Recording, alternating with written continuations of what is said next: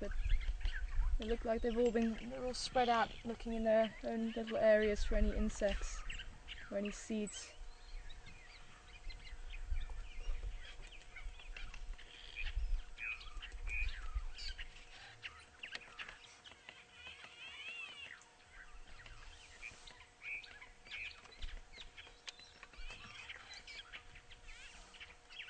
And there's the woodpecker straight ahead. I don't know if you can be able to get him from here.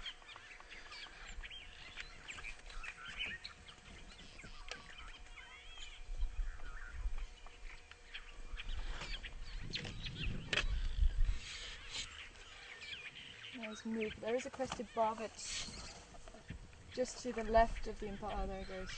Not sticking around today. Cool, let's see if we can maybe catch up with the giraffe then. I'll keep a look out for the woodpecker still. Let's see how we go with it. Okay.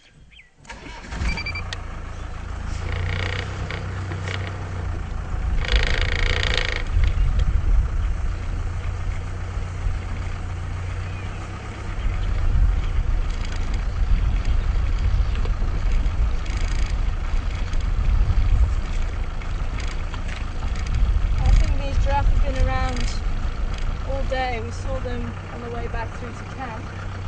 There's the woodpecker just here. Can you see him through there? Yeah. He just no, I can't see hides anymore. himself. The birds are just not being helpful this afternoon.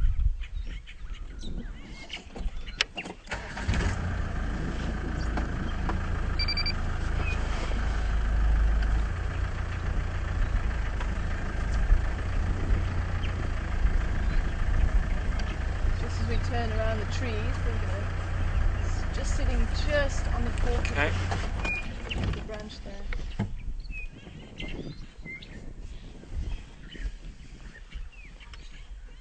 Oh, he flies off. He's on the next tree over.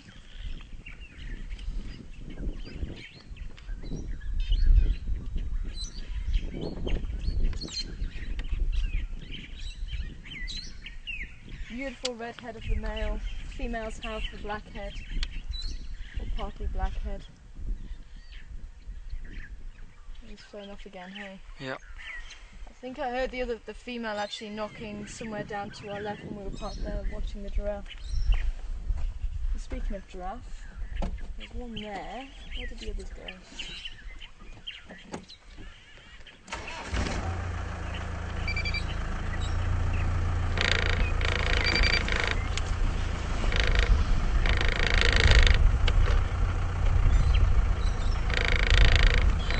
Little one.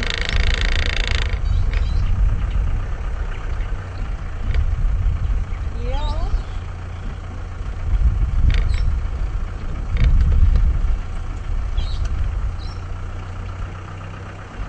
Okay, sound-wise or vehicle-wise?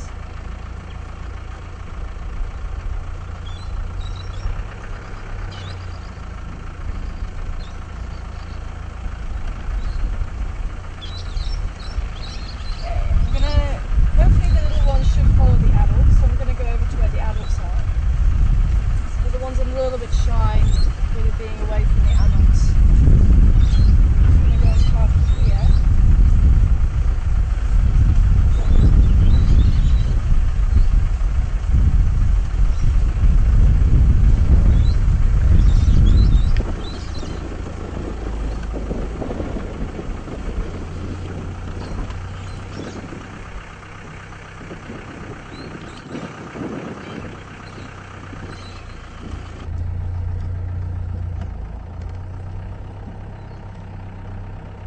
Female's going to try and get back to the youngster. I'm going to stop here. Can you see her through there?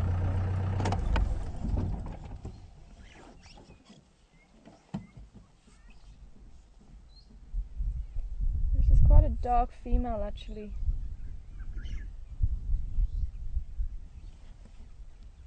Keeping a watch on the youngster. The youngster's probably just about a year old, I think. Looked quite tall.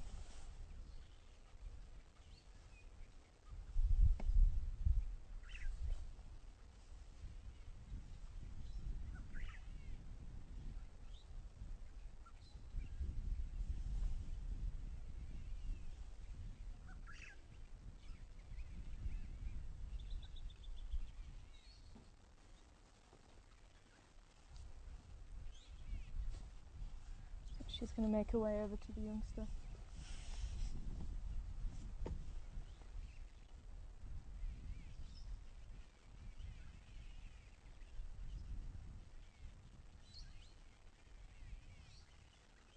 You look like young females. The two at the back and the older female. Possibly her offspring from other years. Possibly unrelated, it's difficult to say.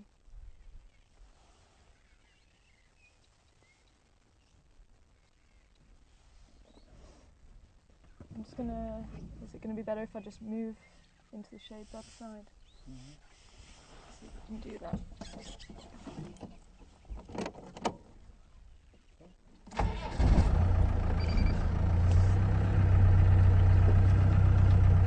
Just want to try and get into the best position to try and see this juvenile and the mother meeting up.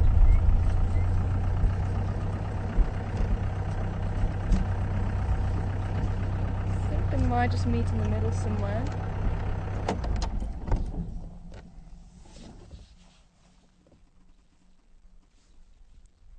I think the baby just was continuing to feed and didn't realise the adults had walked away so far.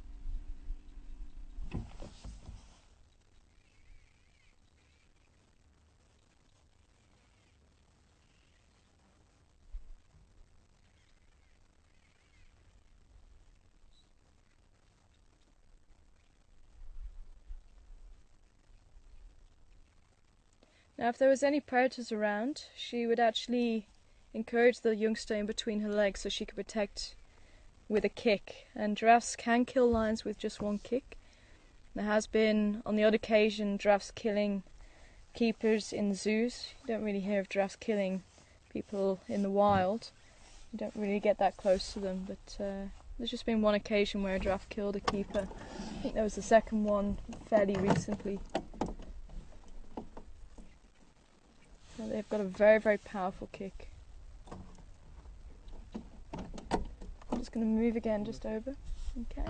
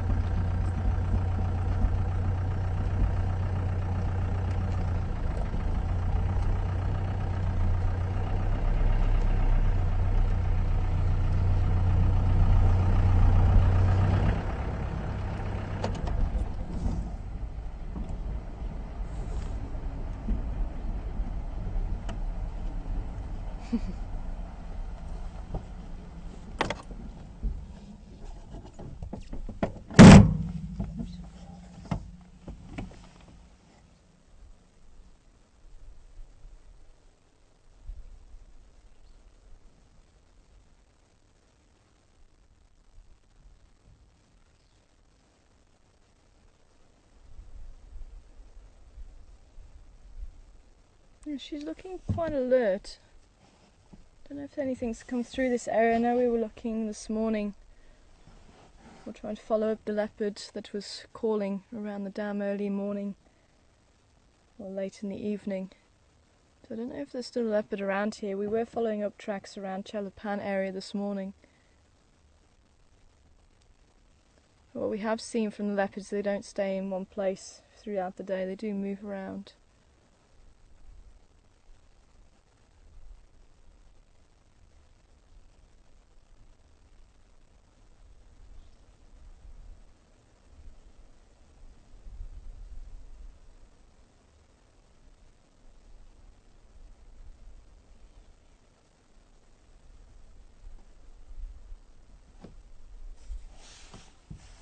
Do you see them?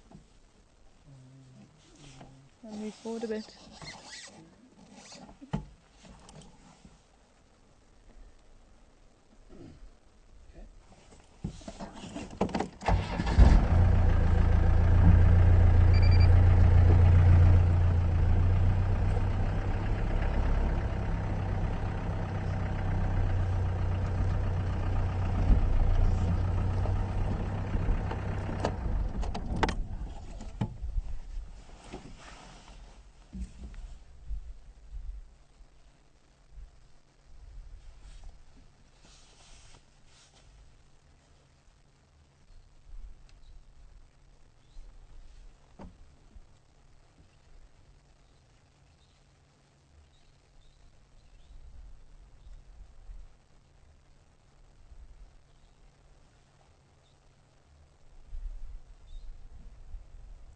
So baby giraffes should start to be weaned for about 6 months old, but they can still take milk even a year later.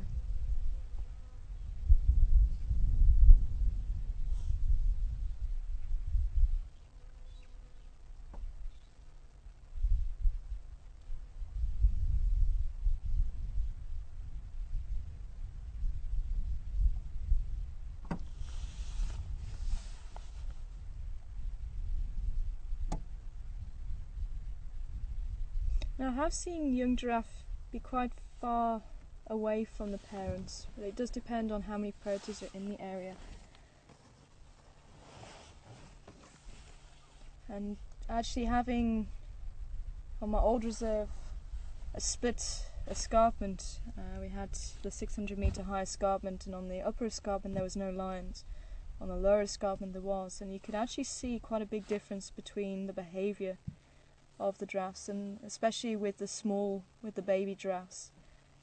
Definitely on the upper escarpment they would wander further away from the adults, and there was a good kilometre between baby giraffe and its mother, and obviously it had done what this baby had done, carried on feeding and didn't realise the herd had moved off, and we actually had the two of them actually running towards each other. It was quite a breathtaking moment when the two actually came together, but definitely on the lower escarpment where there was lions, there was no way the baby would have been allowed to wander that far.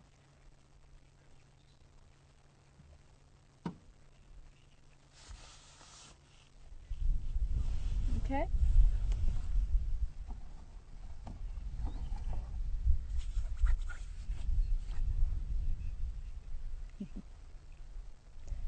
Hi Chicky, and welcome on board this afternoon. And you'd like to know how many vertebrae are in the giraffe's neck. It's the same as a human, it's 7. And that's why it's not as flexible as what you might think for a neck that size. If you think about a swan, they can make a nice S-shaped curve, and they have many tiny little vertebrae, probably I think it's about 40 in their neck, and that's why they can make that bend in their neck. But obviously if the giraffe had that many vertebrae, it wouldn't be as rigid, and they'd probably have a problem keeping it upright half the time.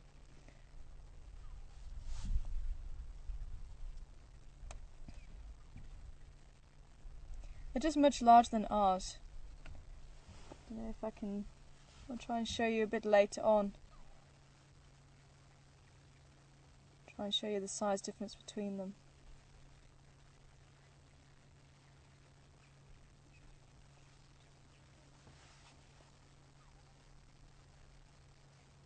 I think I remember someone saying that owls had about 18 in their neck. And again, that just gives them a lot more movement of the neck.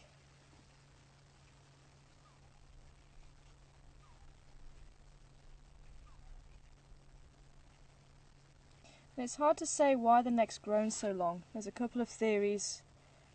One being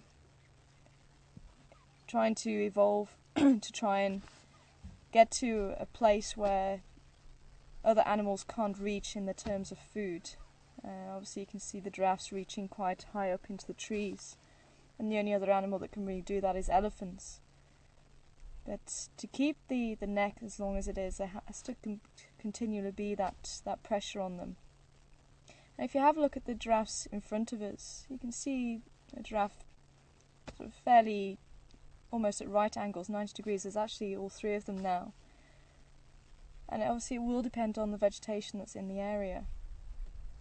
And obviously where there's less trees, then it is going to give them an advantage. But I was reading quite an interesting paper quite a while back now that was suggesting maybe it's sexual selection. And the reason being, or the argument for it, was that the legs should have grown in proportion to the neck, and they haven't. So the argument was possibly that females were selecting males with longer necks, but then how do you explain the female necks? Unless they were also selected by the males, quite possibly.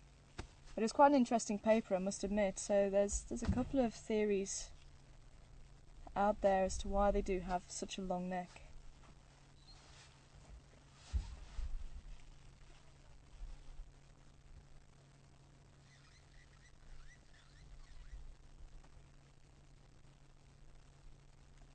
I've also heard you can tell the difference between a male and female depending on the height that they eat.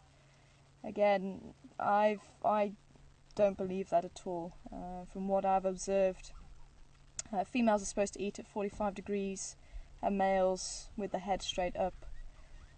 But I've seen males with the heads down, I've seen males with the heads at 90 degrees and 45 degrees, and I've seen females with the heads straight up. So yeah, that one to me doesn't really work.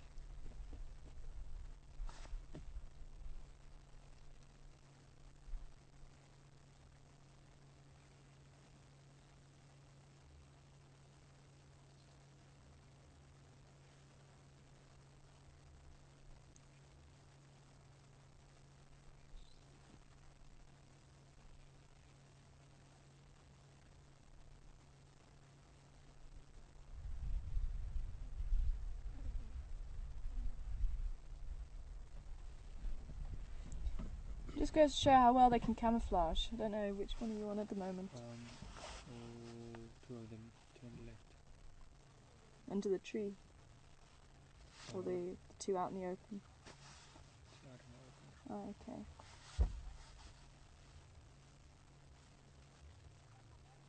Someone asked me once which animal I find difficult to spot, and I definitely say the giraffe. For some reason my eyes don't pick up their bodies in the bush too well, and I can be pretty close to a giraffe before I realise it's there.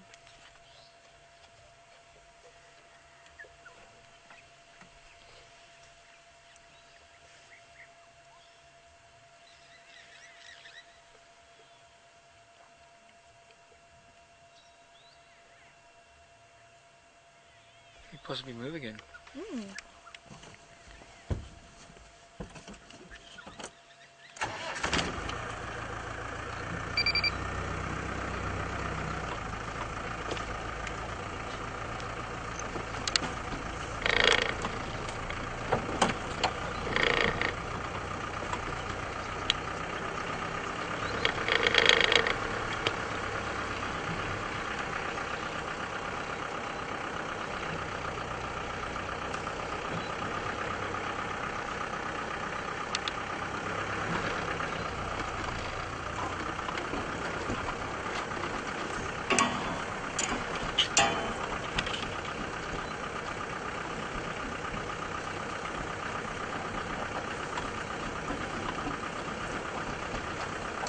Okay.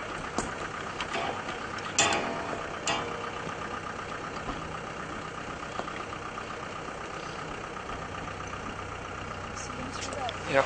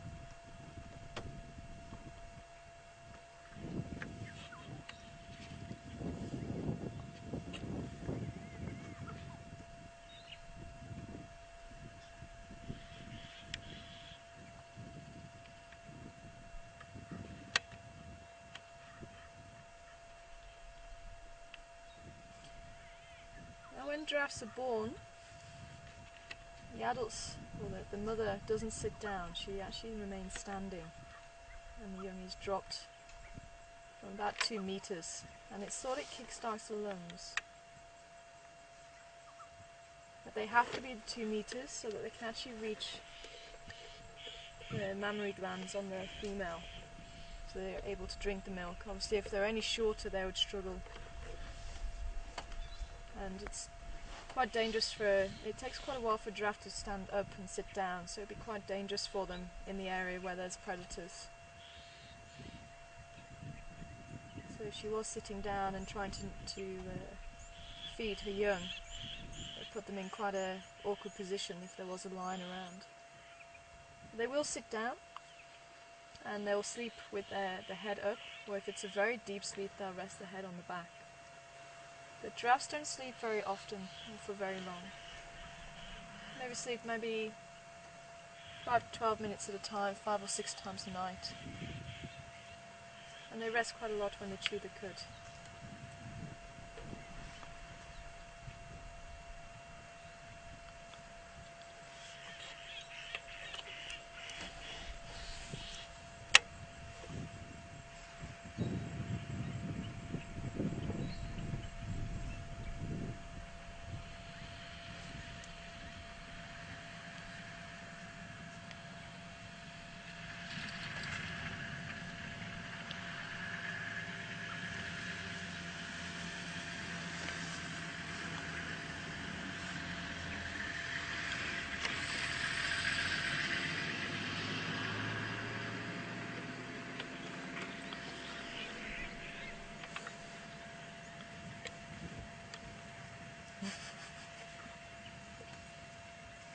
Baby battling, you got that one.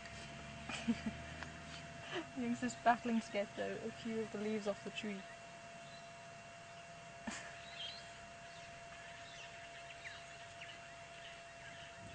Hasn't quite worked out if it just wraps the tongue around the leaves of a branch and clamps the teeth down and pulls, the leaves are going to come off quite easily.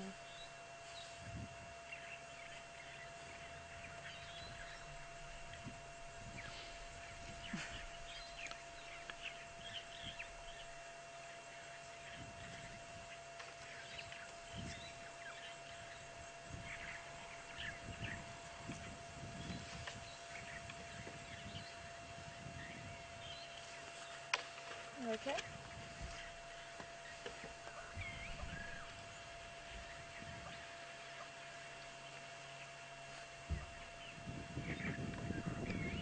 Hi Nordstrom, welcome on board this afternoon. Hope you're well. And you'd just like to know how fast a giraffe can run. It's about 30 miles an hour. It's what, about 45 kilometers an hour, I think it is.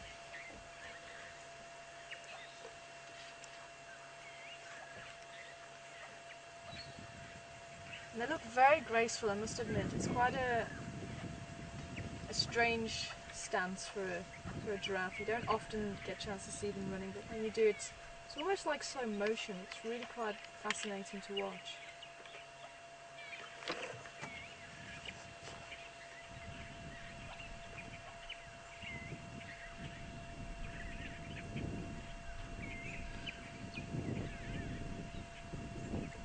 Quite interesting to keep a track of this little one.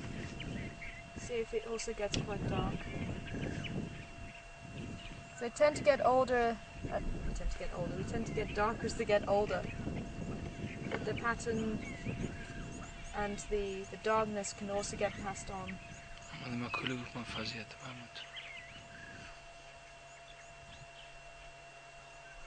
so this female is quite dark. Probably one of the darkest females I've seen. Males tend to get darker, especially the dominant bulls.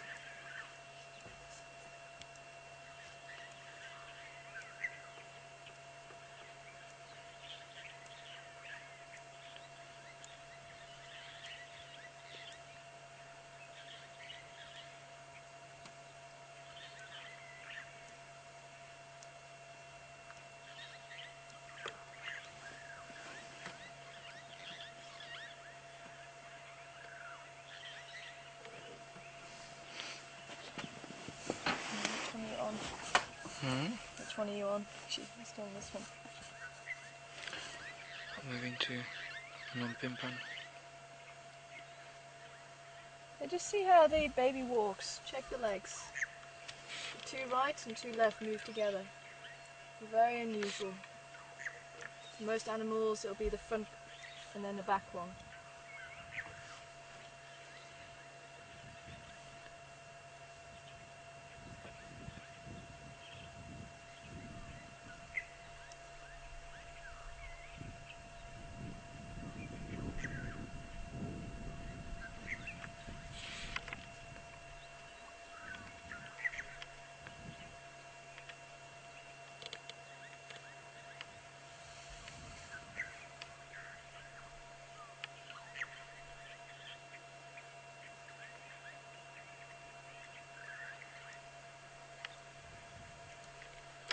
put the, I don't know, you on the two youngsters now? Yeah.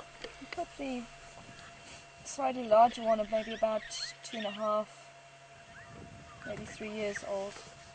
So the fastest growth spurt is in the first year.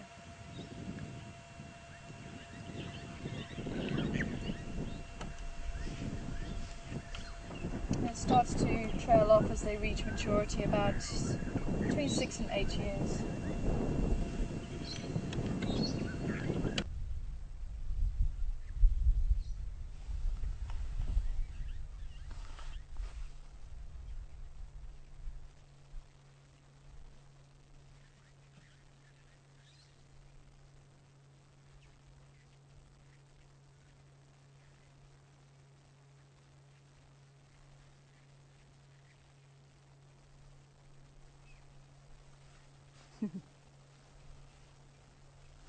Shall we carry on?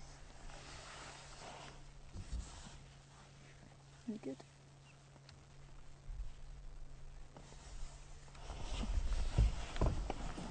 We'll leave them to their own devices.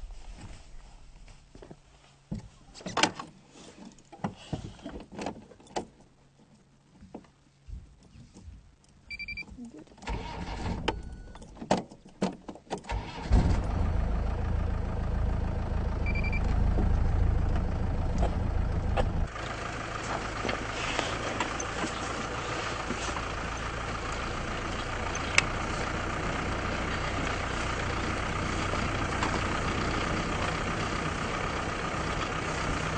So I'll see if we can maybe follow up on the tracks that we were looking around Chelapan for.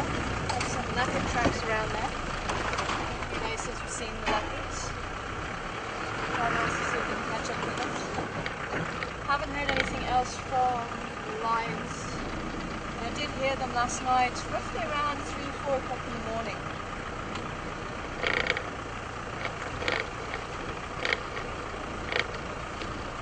I'd love to see that marsh beaver again if it's still around.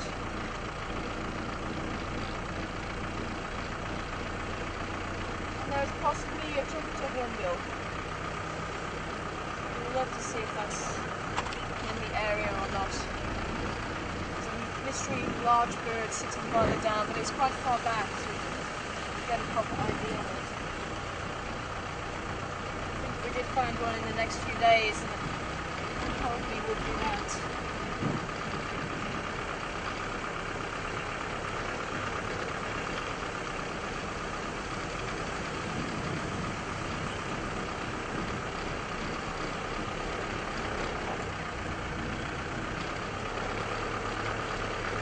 Other than the impala and the giraffe, birds have gone quiet now in quarantine. It's a little bit quiet now. The temperature is beautiful this afternoon. A little bit of a light breeze.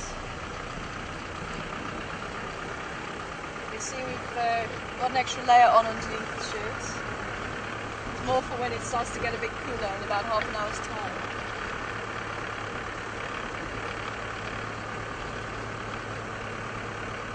No more smoke at the moment, which is a good sign. Although this time of year we will start to get more and more fires starting, especially as we go back into the rainy season with the lightning. So obviously all the vegetation has dried out. At the moment it's still fairly damp. There's still quite a lot of water around in the vegetation, even though it doesn't look like it at the moment. It will be harder for fires to spread.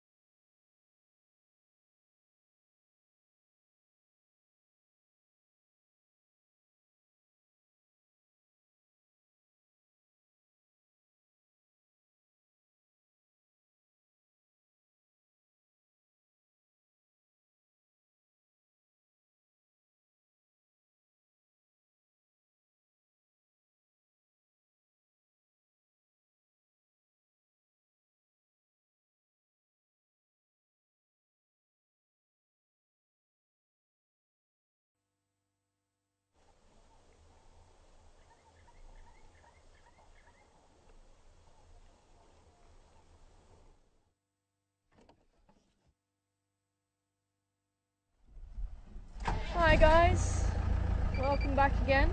Sorry about that, apparently there was a bit of a problem with the microphone, so we just had to put to the damn camera quickly just to try and fix it.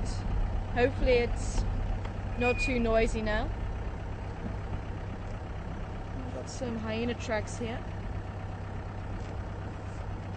I think they were from this morning though.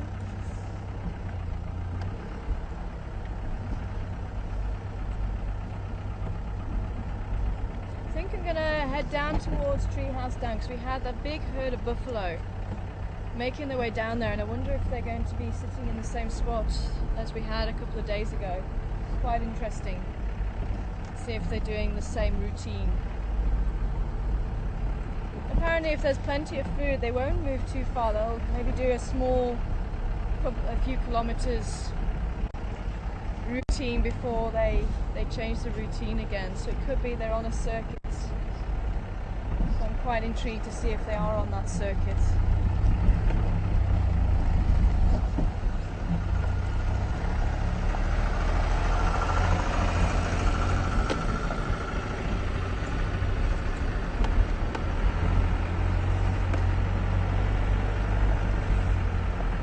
So I'm just going through Philemon's Dip onto Philemon's Cuttline.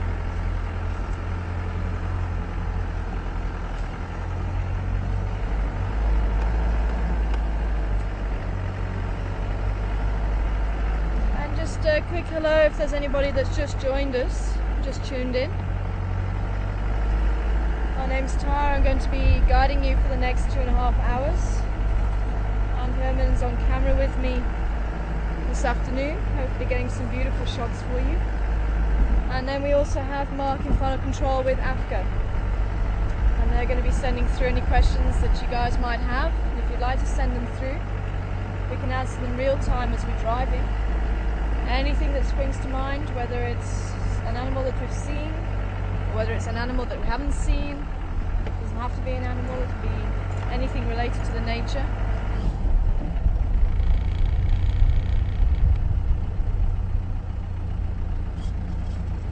And if you do have any questions, just send them through to finalcontrol@safari.tv.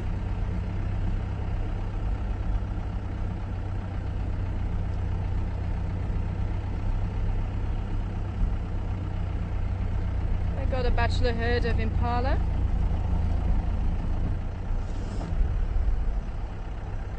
We'll have a quick look at the impala while they're here. I'm going to move off. I'm going to stay there.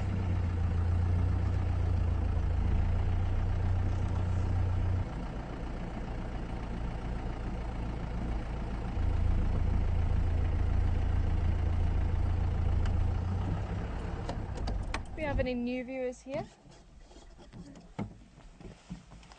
An impala are very easily recognisable, with the dark brown on top of the bodies and the light brown underneath, and then the cream under their belly. You can see there's 3 black stripes on their rump, very characteristic of the impala.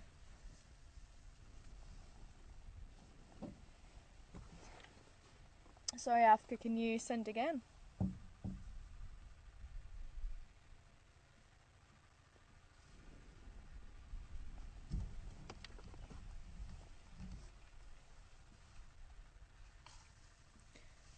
Hi Ruth, welcome on board this afternoon, and you'd like to wish Janice in Louisiana a happy birthday, and I'd also like to wish a happy birthday. I hope you're doing well and enjoying your day. And also Mark and Herman and Afka, we'd love to wish you a happy birthday. So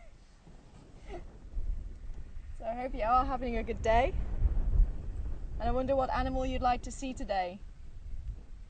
Maybe Ruth can let us know, or Janice if you can let us know, and we'll see if we can find it for you. But happy birthday from the whole team here at Safari.tv.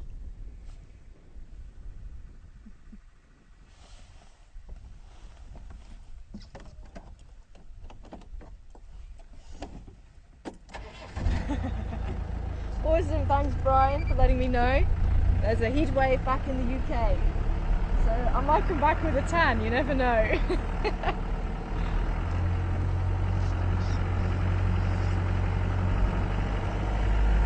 okay?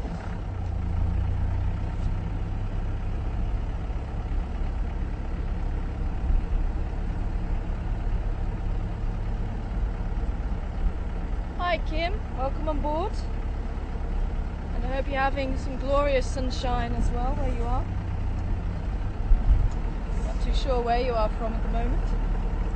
But you'd like to know, or you know of the leopards being active at night and resting during the day. So did I, Kim, until I came here. And what's quite interesting is the leopards here do seem to move around during the day. Obviously it does depend on the temperatures of the day. If it's cooler, they'll tend to move around quite a lot more, and they may even hunt during the day, depending on the circumstances. But they generally will rest during the day, but they may move. What I have seen is if they are in an area, they may move to another area during the day. But again, it will depend on circumstances. But generally cats shouldn't move too far. If you find them first thing in the morning, they shouldn't move too far away.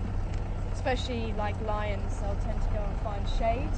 And if you sort of do a bit of a drive around the area, then you may find them under another bit of shade than what you left them. Because obviously the sun moves, so the shade will change. But as I say, it's not always the case. I have known lions to move a few kilometres. Now there's one of the buffaloes now, and here's the herd just while up here. They must have rested here during the day. It looks like the herd's starting to get mobile now. We're going into their late afternoon feed.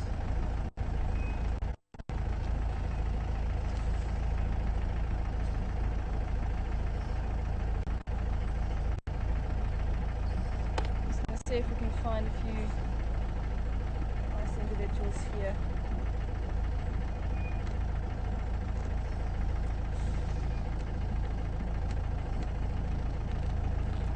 You alright there? Actually, if I move a bit further forward, we've got a few here as well.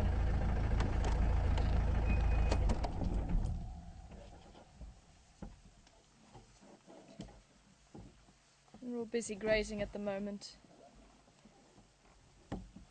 I think they might be making their way down towards the dam unless they've just been from there.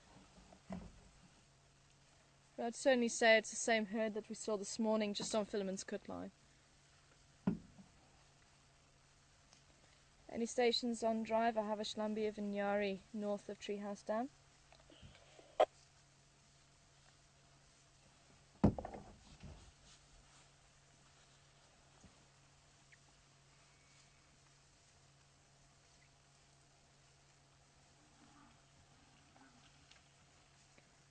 Sounds interesting.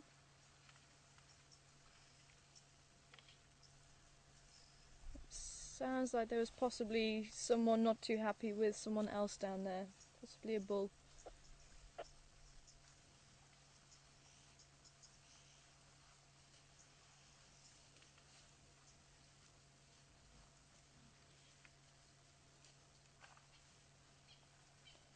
I wonder where our little one from this morning is.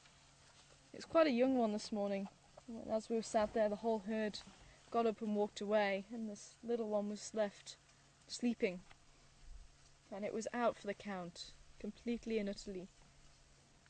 And probably a few minutes later it woke up and realised everybody had gone. And there was one bull that had stayed behind just to keep a track of it and make sure it was okay.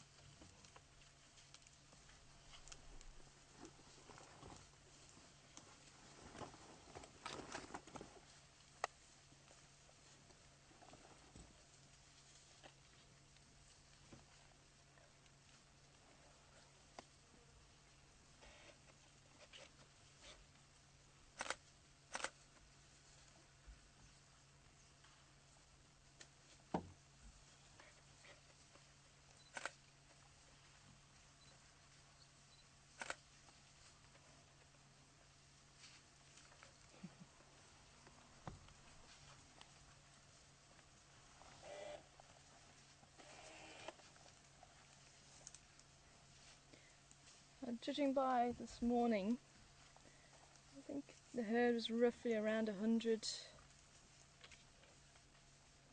maybe a little bit more.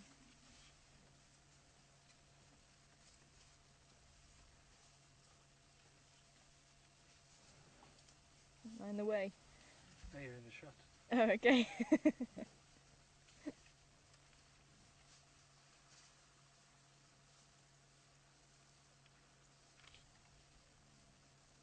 I say buffalo tend to become more active as it's cooler. Generally feeding in the morning, later on in the afternoon, and also at night where it's cooler, especially in the summer. You tend to get a lot more activity during the night.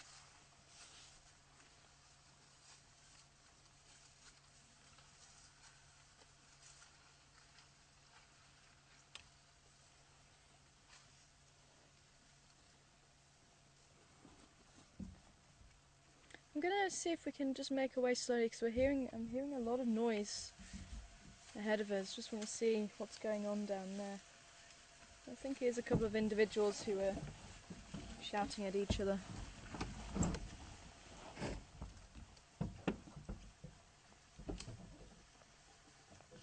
Okay.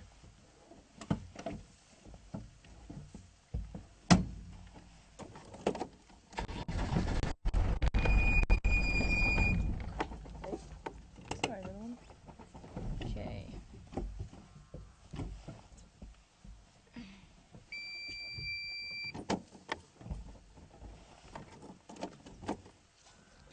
Okay. Try that one again.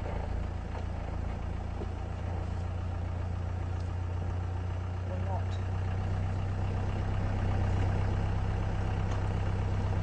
Yay! I think we may have to see if we can cut to Gowrie. I think there's a slight problem with the clutch here, and that's why I've jumped forward even though my foot was on the clutch.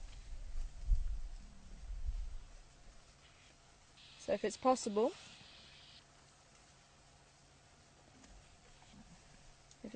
to cut to Gowrie,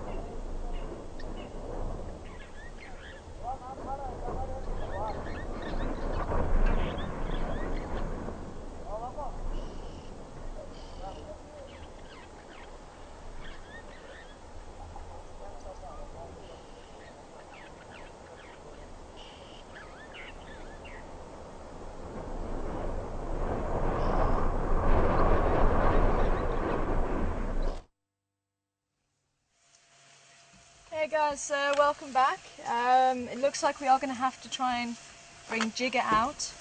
It looks like the clutch, that I can't get the clutch plate to engage, so that's why we jolted forward even though my foot was on the clutch. We shouldn't have jolted forward like that, and I'm struggling to get it into gear. So we're just quickly making a plan, and we're going to bring Jigger out and swap hopefully smoothly. I'm not sure how. If we're going to be able to reverse out, we'll see if we can. But for now we're going to sit with the buffalo. Unfortunately I can't get down to see, I can't really roll down and go further into the herd. But we'll sit here and just watch them, and hopefully Mark will be able to get to us in a few minutes.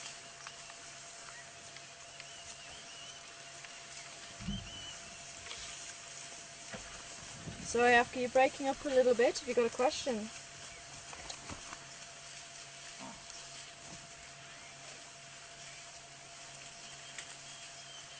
Okay, can we maybe try channel 1?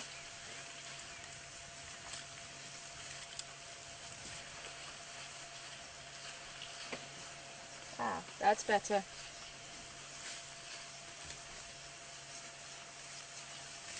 Awesome. Yeah, let's do the questions now.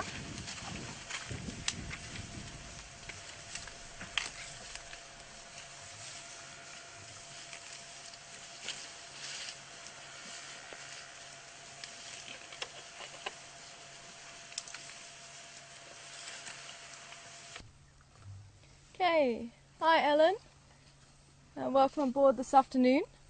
And you'd just like to know, first of all, what the horns are called across the top of the head, and it's a boss.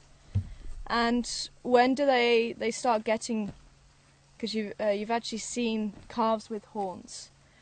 And I don't know if are we able to, oh, that's very unhelpful. I don't know if are we able to get the calf in the background there. Yep.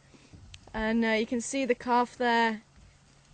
I'd guesstimate it about 3 months old, maybe 4 months old, something like that. And you can see it's already got the 2 little horns there. So they start growing roughly around, just trying to think now, it's probably around 2, 3, 4 months that you can actually start to see them appear.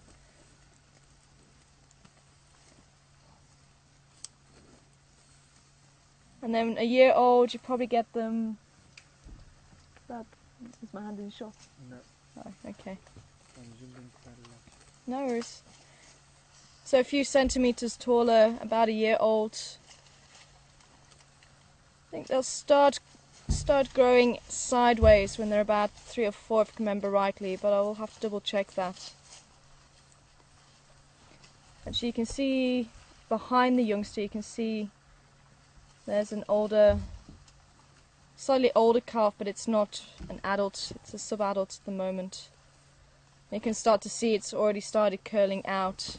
But the boss will start to join together, so it takes quite a while, maybe a number of years, about 6 or 7 years before it actually starts growing together. So I'd put the youngster that we were just discussing now, maybe about 4 years old, maybe 5. They live up to about 18, 20, maybe 25 if they're lucky. I think they have been down to the dam to drink. There's a few actually coming up this way now.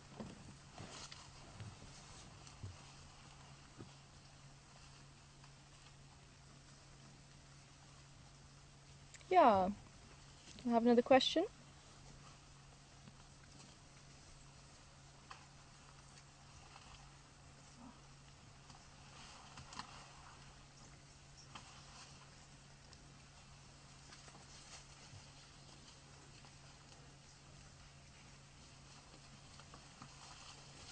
Hi, Anne and Laura from Pittsburgh, and fairly new viewers. So I'm glad to see you still with us. I hope you're enjoying the buffalo this afternoon.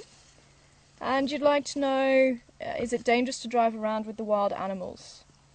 Not really, and especially in the Sabi Sands, it's been a game reserve for well over 100 years. So the animals in this area have gotten used to the vehicles, and they know what the vehicles are about and know that we won't harm them. The animals in Kruger will also see the vehicles, but there are some areas of Kruger where you just can't get to, and those animals may never have seen a vehicle before in their lives. So those animals would probably move away from a vehicle rather than trying to... Got a buffalo right next to you there.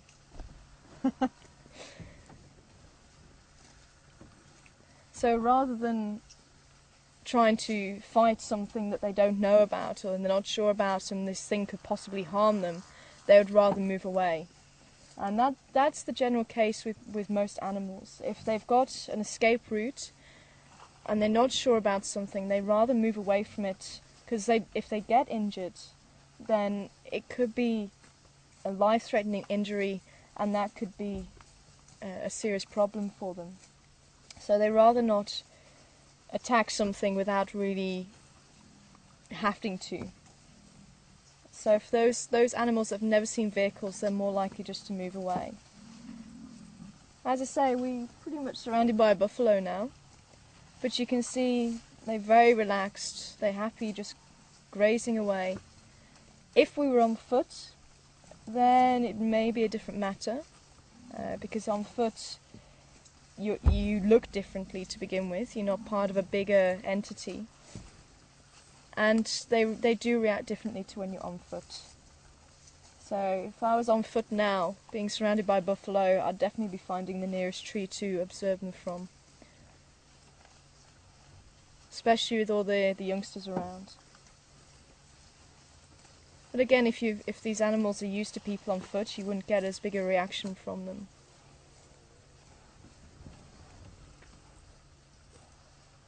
And instances, have we had any instances where we've been in danger?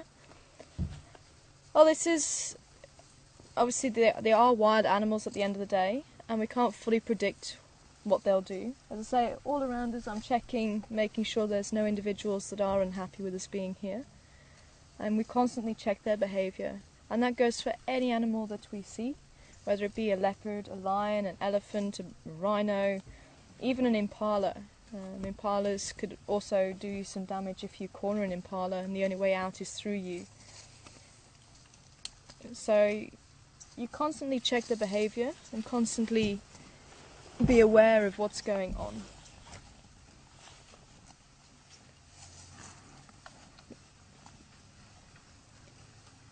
So we try and... Okay, Afka.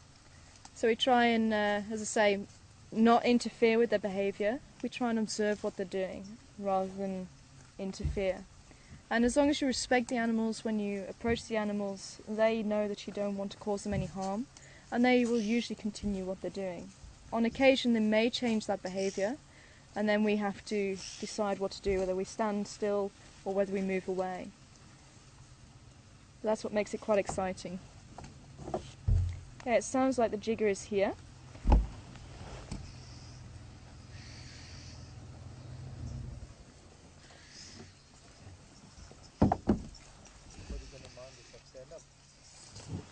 I think so. Okay, what I'm going to do, I think I might be able to reverse out. Are you in reverse? No. Let's see if I can... No, because you It's in reverse now. I can maybe see if we can reverse you out. need to cut the Gary. Okay guys, we're going to see if we can cut to Gary now. And hopefully we'll be back with you in a few minutes. Let's see if we can reverse out the herd. Although I think we're pretty surrounded now. So we'll hopefully be back with you as soon as possible. So don't go anywhere. We'll be right back.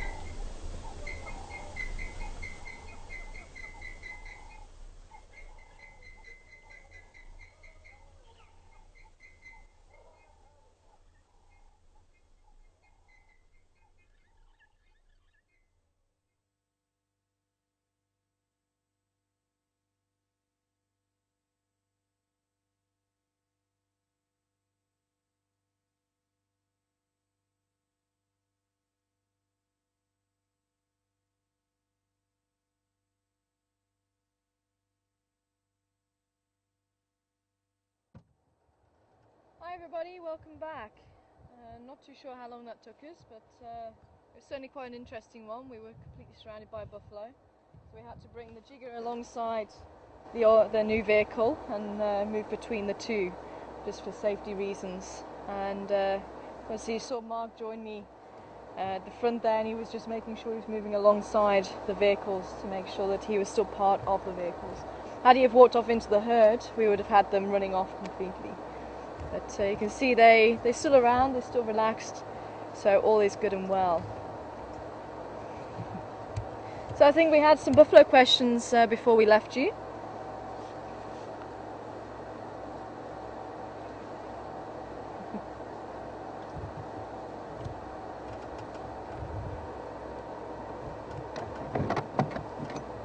Any stations on Drive of Avinyari on Treehouse Dam Road?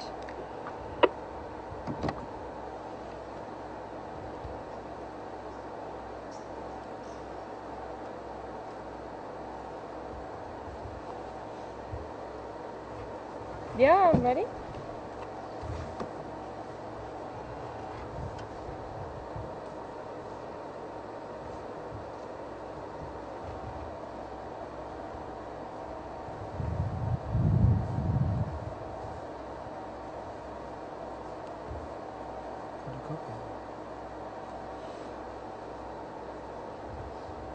Yeah, if we can go with the question. I just heard the question, we can't copy it.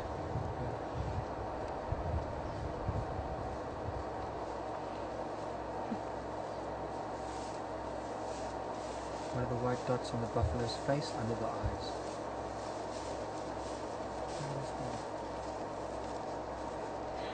Okay, so I still didn't copy who was asking the question. I think there's Sharon.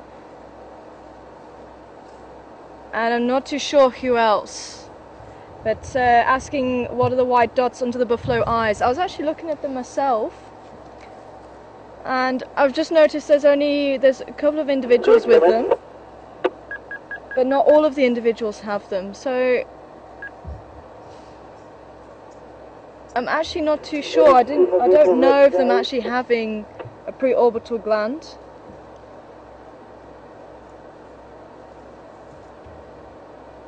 There'd be no reason for them to have a preorbital gland. They wouldn't mark territory with it.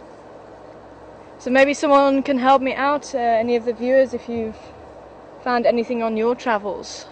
As I say, I was looking at them myself just now and thinking exactly the same thing.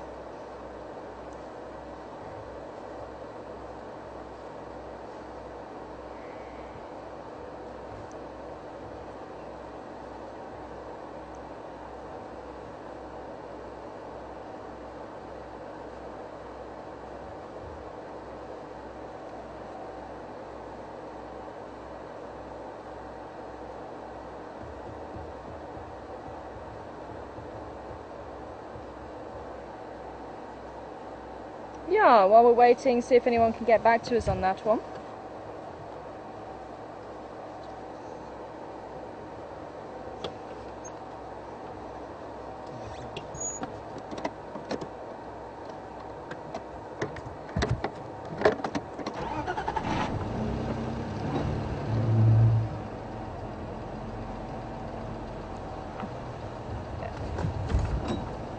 That's all right. Jade. Is that right? From Jade? Jay. Hi Jay. I hope you're well and enjoying the buffaloes this afternoon on board Jigger now. And you're saying you've heard the reputation of buffalo obviously being quite aggressive and a little bit unpredictable. And you're just wanting to know, were we a bit apprehensive, obviously, with the problems of the vehicle? Well, I would say I've been looking at the herd ever since we've arrived, and they're very, very relaxed. They're very chilled out. They're not bothering too much. And obviously, with the other vehicle coming in, they actually just, as we were just moving the stuff, as I say, we were parked next to each other, and we just moved the things over as quickly as possible. And they moved away from us, so I think it was more just the movement around the vehicle, but they weren't too bothered about us. What did happen, there was a buffalo, I think, close down to the dam. quite a big old bull, and I was hoping to try and find him. He's huge, and I think he was chasing a few of the younger males possibly, and he caused a bit of a stampede, which did make us stop and look, I must admit. We wondered if they were coming for us, but it was actually a bull upsetting everyone and chasing after them. But I think if it had been elephants, I probably would have been a little bit more concerned, just obviously the size of them. But with the herd being so relaxed, I wasn't too worried about them this time. And it's only when the buffalo are on their own are they a lot more aggressive. When they're part of a herd like this, they're a lot more stable. Standing by? Sorry, the very first leopard track heading south on Twin Dams Road from Shadow Plan. Copy, thank you, Mark. Johnny. Hello. Listen, dude, when you give us a chance, if anything happens or materializes from that Madura England corridor, and then just a heads up for you, there's a Mafazi and Mapipa and Skankanka on Safari Airstrip. If you want to catch it out, do the guys to Bulla. So I was just listening to the radio, just seeing if there's any updates.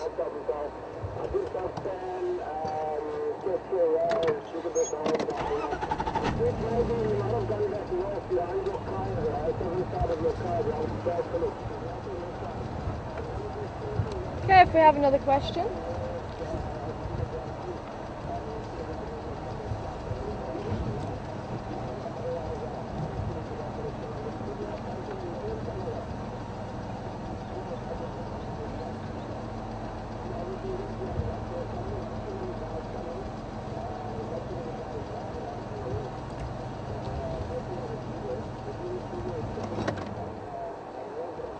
Hi Louise, welcome on board this afternoon. Oh, I've got the oxpeckers in the road just bathing, and Louise was just asking about the oxpeckers on the back of the cow, and I think, if I remember rightly, there was a cow with an open wound on her side.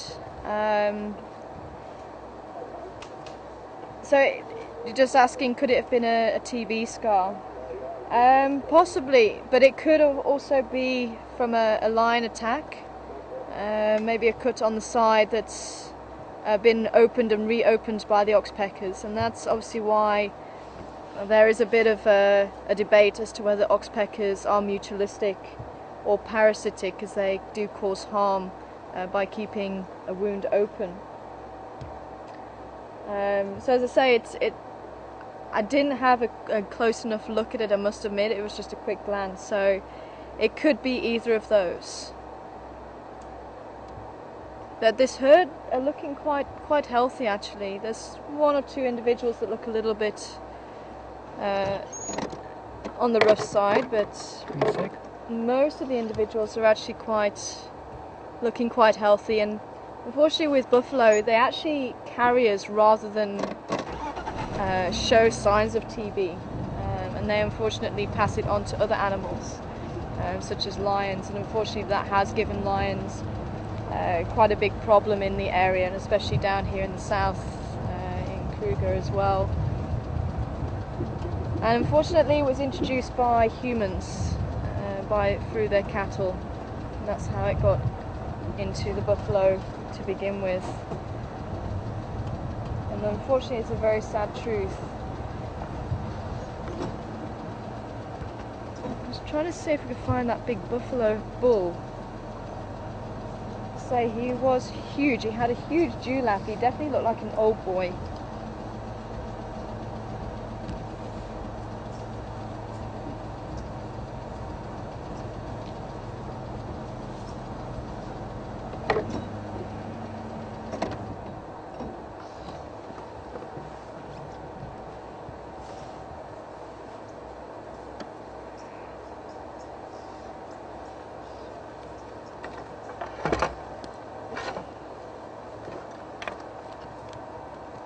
I just want to take a quick picture of this dust with the buffaloes walking through. It's just beautiful.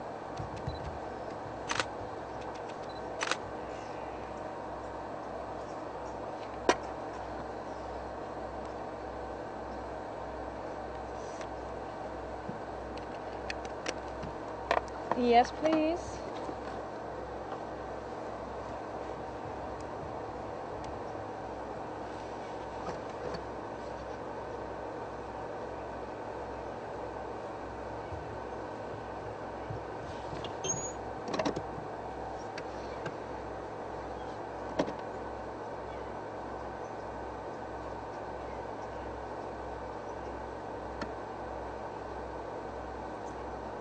thank you very much, Penny. Apparently there's a couple of schools of thought, but no one's really too sure. I'm going to say I've never actually read anything about it, so that's possibly why I've not noticed it before.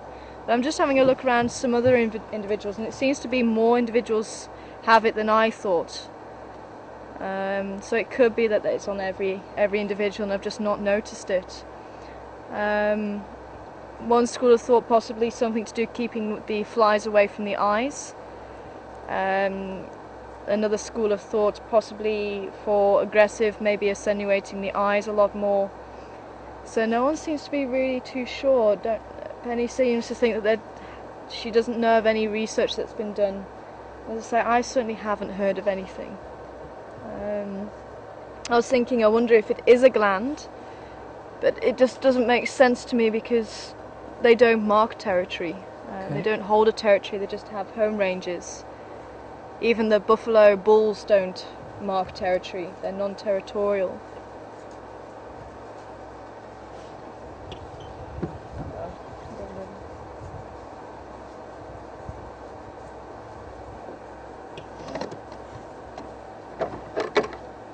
So thanks for that, Penny.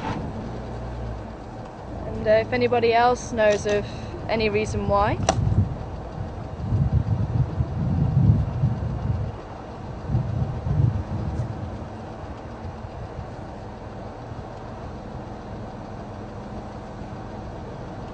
I'll check these two. Got two buffaloes sparring here. Stop moving.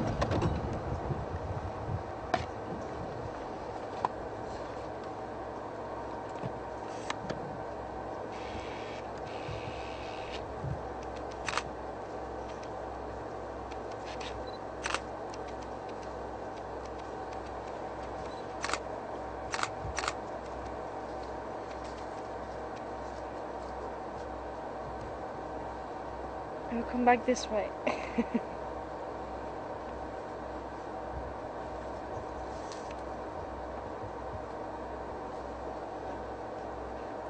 And buffalo herds will have subfamilies just like the elephant, but they will congregate together. There we go, there's somebody practicing mating at the back there. I don't know if you can see it. Oh, sure, no, I can't. Okay. I just jumped down now. But you'll also get pathfinders in each of the small family units. And these pathfinders don't necessarily need to be the most dominant, they can be sub-adults.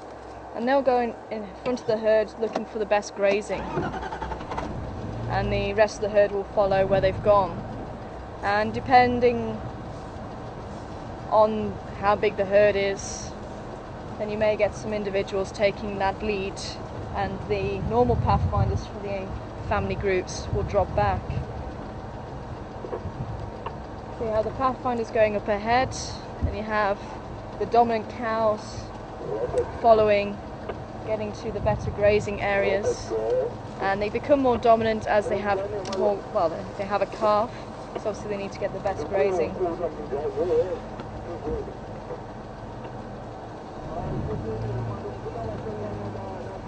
I wonder where these buffalo are going. Check this little one here. He's charging us.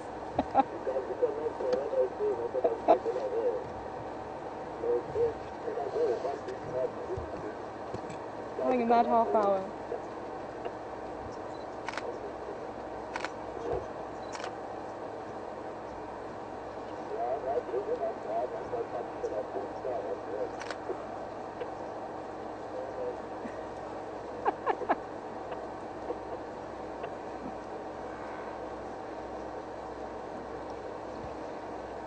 One little one come back.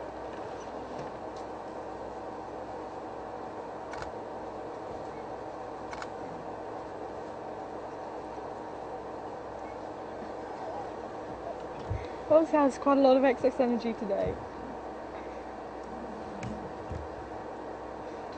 And there goes another one.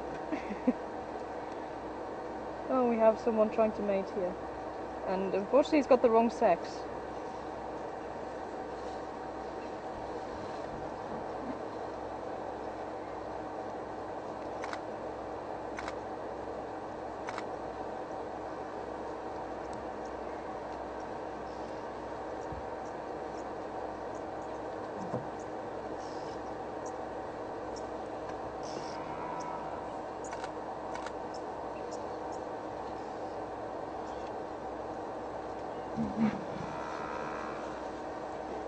It's amazing to see so much activity from buffalo. It's probably the first time I've seen as much activity as what we're having here. These youngsters playing.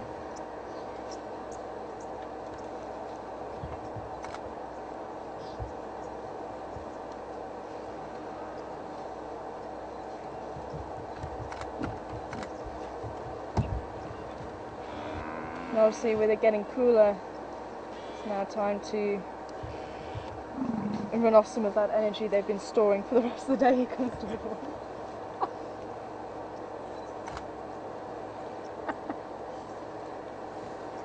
That's excellent. Oh, that was brilliant.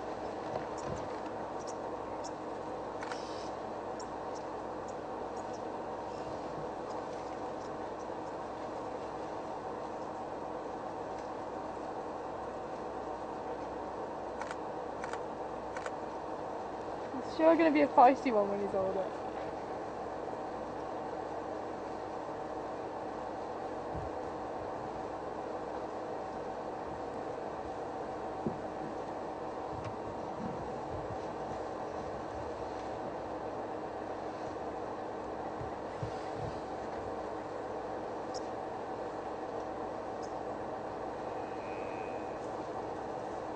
No, I think he's realised he's lost his mum.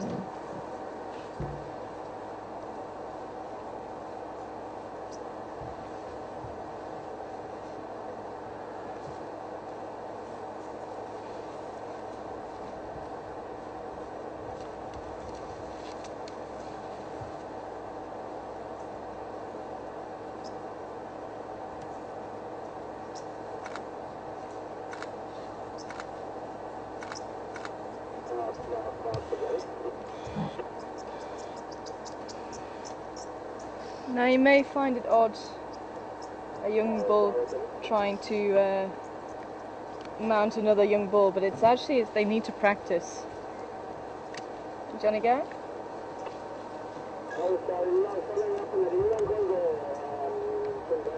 Oh, here's the old bull to our right. Might be a little bit later on. I'm just with the Shlambia-Vinyari junction with Philemon's Cut Line and Shambam Road now. Shambam Road, sorry.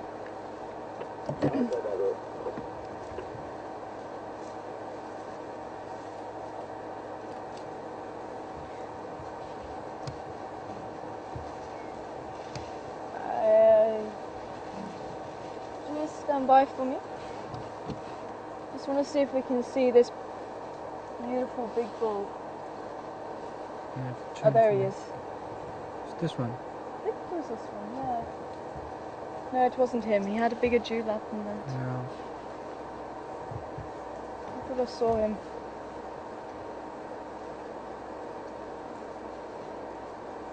Some beautiful big bulls here. There's another one a bit further back actually. It's just in the shot, but he's quite off in the distance now. As I say, the young bulls will practice mountain barriers. It's going through there. He's going to be coming into the shot shortly. There he is. There. Yeah, he's big.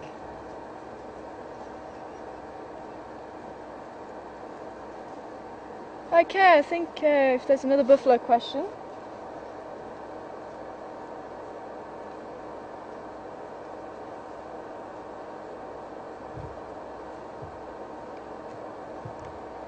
Hi Julie, welcome on board this afternoon. And you'd like to know, you've seen them chewing quite a lot. Do they chew the cud like cows? And that's exactly what they're doing. Just like cows, they have the four-chambered stomach. And when it gets to the hot part of the day, they'll find somewhere to go and rest and relax. And they'll sit down either in the mud or in the water or in the shade. And they'll chew the cud and pass the time until it's ready to move around and start grazing again, like you can see the herd doing. It's just incredible. I've never seen so many buffalo in my life. I think this is a good 150, hey? At least, At least. we're It's talking about huge. 200-300, I would think. Oh, sure. I've always wanted to see a large herd, and this is probably the first time I've really... I mean, we've obviously seen this herd before, but we've never really comprehended how big a herd this is. But with them all just crossing the road, and we've still got buffalo behind us, they're all in front of us. There's some that are standing watching us. It really is incredible.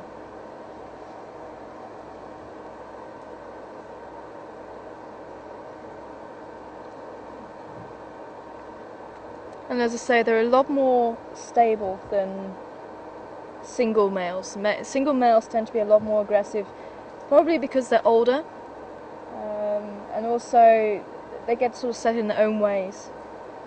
You can get a small group of old males. We call them Duggar boys because of the mud. It's the Zulu word for mud, and they go to the softer vegetation, which is close to rivers, and obviously a lot of mud is around there. And they cave themselves, but they can be a little bit more aggressive by nature. There we go, we've got the two sparring again there. And obviously you saw the youngsters also copying it, and they start sparring at a very young age.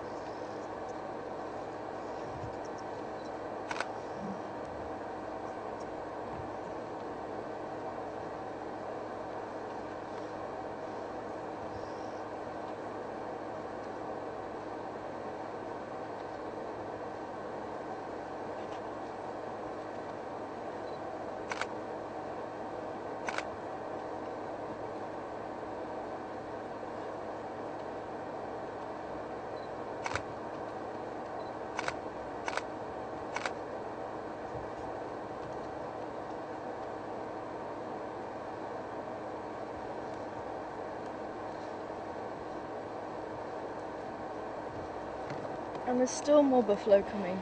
Yeah.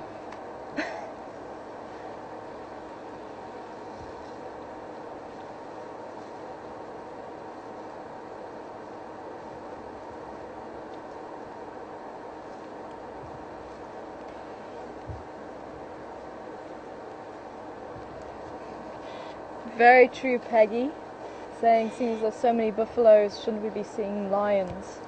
Well, I would wager the lions are following this herd at some stage. Maybe not right behind, but I think they will be on their tail tonight. That's possibly why I was hearing them last night. So I think we'll carry on as we go down. We're going to go down towards Treehouse Dam and then make a turn around Twin Dams. Mark found some tracks of the leopard going south, obviously from Chelopam where we were looking this morning. So I'll have another look around Twin Dam.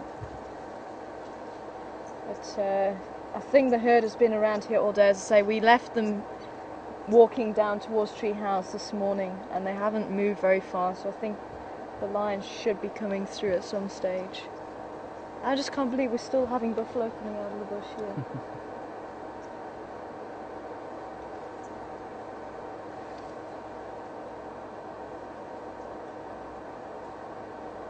And again, it's amazing, you can lose this herd.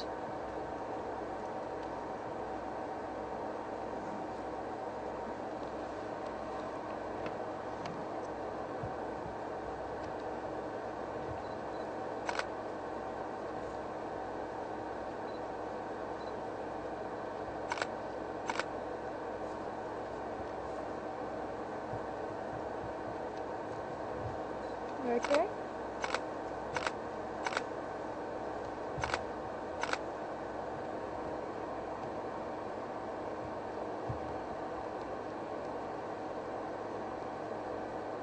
Hi Sandra.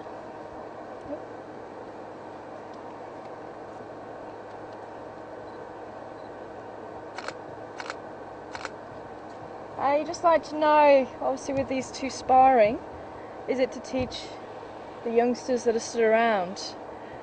Well, I don't think they're doing it to actually teach them, they're actually practicing their own technique. Obviously getting used for the day when they really will need to spar for real. But I think the youngsters will definitely be watching and they'll sort of take it in. But as I say, you saw the youngsters actually putting their head together. So I think it's a behaviour that they sort of know already. It's an innate behaviour that they just have this notion to try it out and to start playing and headbutting. But definitely the sparring, it hones their skills, and that's why you'll get young males practicing on each other, because they're getting the technique right.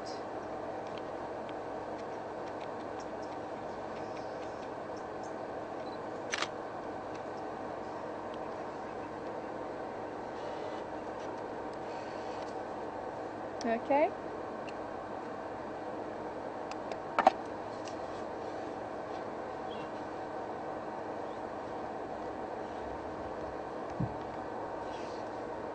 Hi Ulrich, welcome on board this afternoon. I'm hoping you're enjoying the buffalo as much as we are. And you'd just like to know, will they interbreed with cows? Well, they are part of the bovine family. As far as interbreeding, I don't know if that's ever actually happened. Do you know, has anyone tried to interbreed buffalo with cows? I've not heard about it. I think if it did happen, I think they may produce an infertile offspring, if just like if you interbreed a horse and a donkey. They could possibly be close enough to breed, but I don't think they'd produce viable offspring. But I've not heard of it. If any of the viewers have heard of such crossbreeding, it'd be quite nice to know. It's quite an interesting one, Ulrich.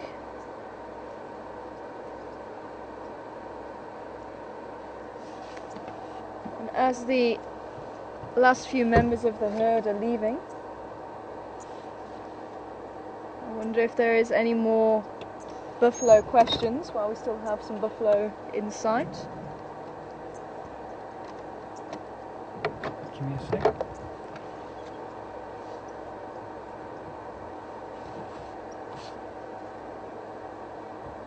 Okay.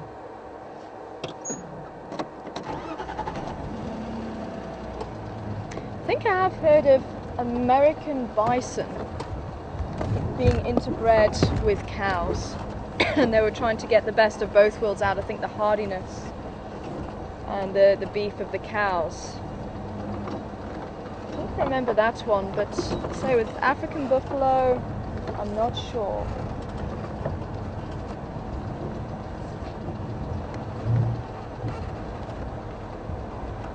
Because they wanted to make big beef cows.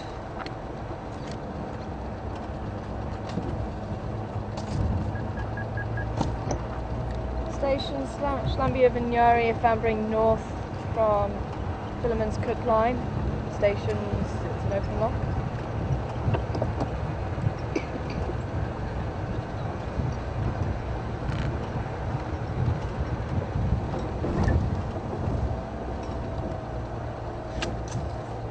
Yep.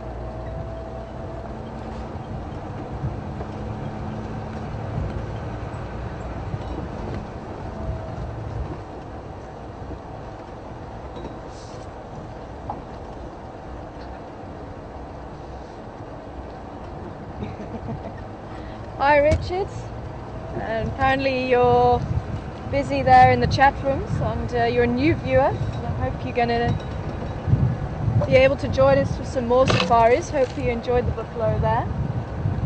And for anybody else that's joining us for the first time this afternoon, or if you've just tuned in, my name's Tara and you're watching Safari TV. And joining me, getting some absolutely wonderful shots for you this afternoon, which I've been able to have a look on the monitor now, is Herman, and we also have Afka and Mark in final control. So if you have any questions, they will be sending them through via radio to me. So if there is anything you'd like to ask, we can answer them while we're driving or while we're watching animals. Anything you'd like to know. And if I don't know it, as you've seen, I can't know everything. It's impossible for somebody to know everything. But if I don't know, then I'll ask the audience. We will be able to get an answer while we are driving. And if anybody isn't sure, this is 100% live. So what we're seeing is what we are seeing in real time.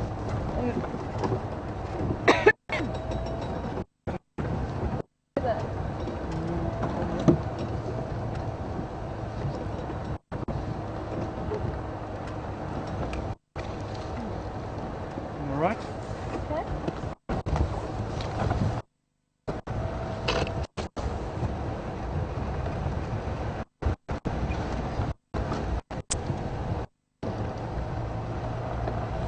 And just waiting for your okay.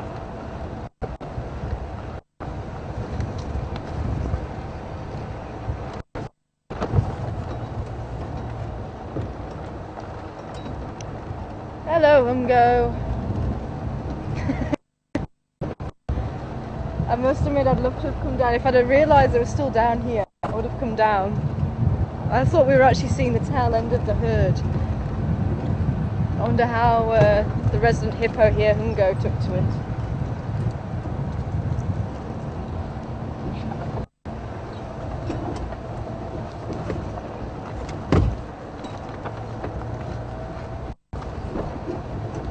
Okay.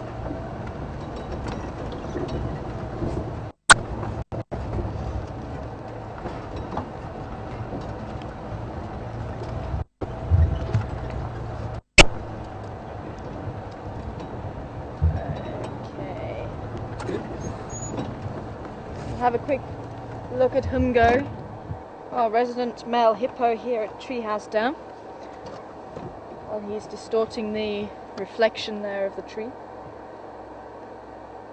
And if we could just have that through again, Afka, you're breaking up a little bit.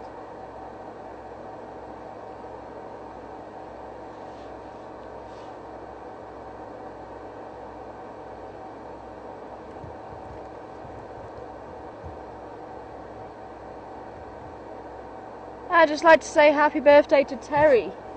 Apparently you're celebrating your birthday also today, so a very big happy birthday from Humgo here and myself. And I'm sure Herman behind camera. If he's going to remember he's got a microphone. And I can't, well, they won't hear me. Okay, he doesn't have a microphone at the moment. And I'm sure the guys in final control as well. So I hope you're enjoying the buffalo. I'm going to see if we can try and find some lions or leopards for you this afternoon. So I'm going to try and take the route that the herd came through on. Maybe the lions might be tracking them.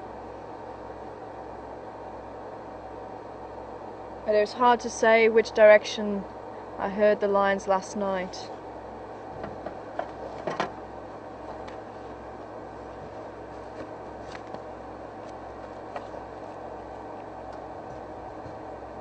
Yep.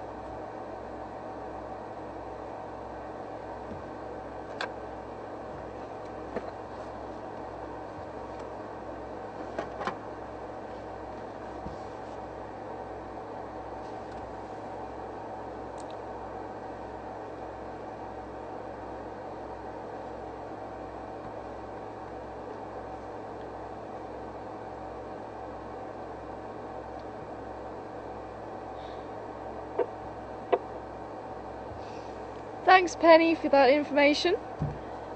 Really appreciated it. And you're just saying you've not heard of buffalo and cows interbreeding, but you have heard of sable and roan antelope. Now that's a new one for me.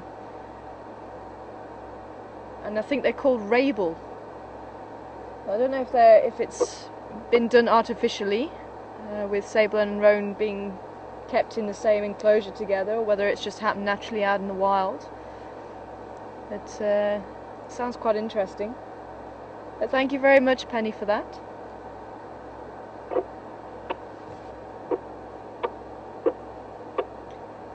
It doesn't look like Humgo's gonna try and show us his dominance this afternoon. Johnny, come in, Johnny. We generally get one display from him while we're here. Johnny, come in, Johnny. It doesn't look like he's going to oblige this afternoon. Maybe he's getting used to the vehicles now. Certainly keeping a close eye, but maybe exhausted himself after all the buffalo.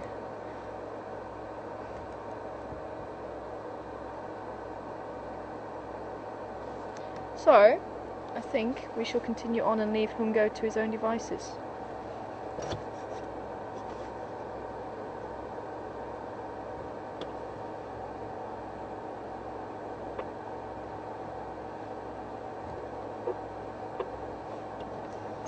Yes, please.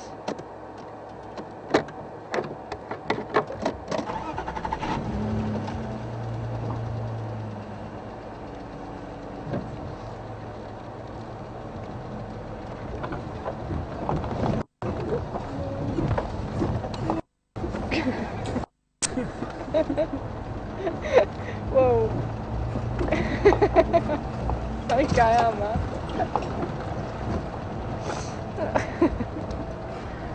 Pay attention, Tara. Uh-huh. Pay attention.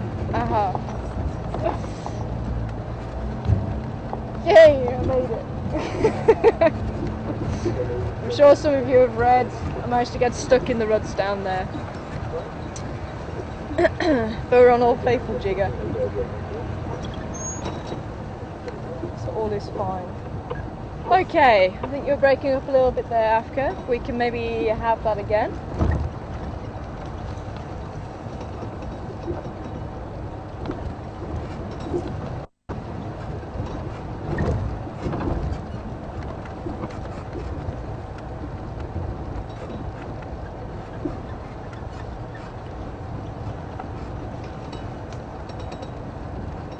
Okay, we're still getting a little bit of breakup. I'm gonna continue down towards Tree House, and hopefully as we get onto Weaver's Nest we should have a better signal with the radios. So I'll just try that now.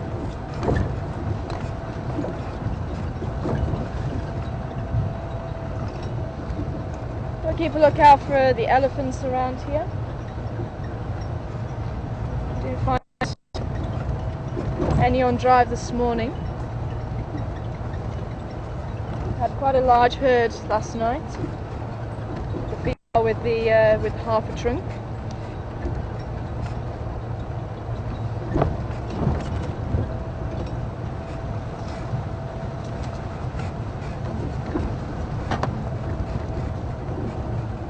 And I can start to feel the chilly snap in the air now.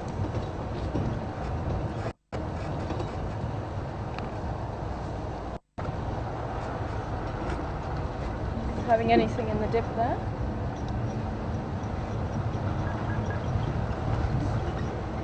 Okay, shall we give it another go?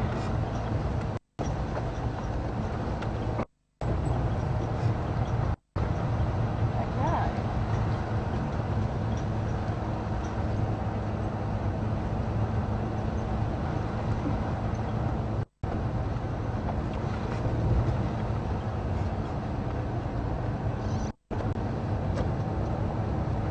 That's it.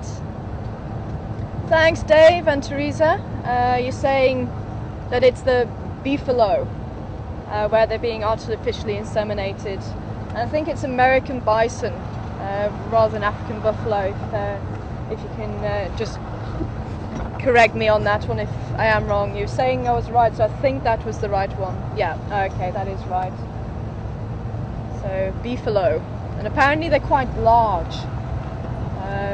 Because obviously the bison being quite a large bovid, and that was basically they wanted to take the large bovid with the tasty bovid and put them together and make one large tasty bovid.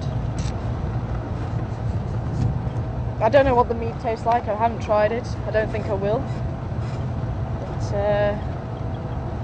nevertheless, but as I say, African buffalo, I still haven't heard about it.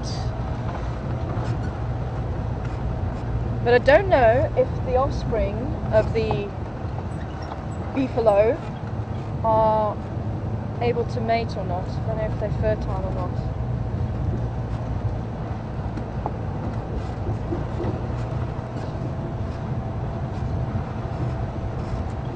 So we're heading down Weaver's Nest Road onto Gowrie, Maine, if anybody wants to follow us on the map.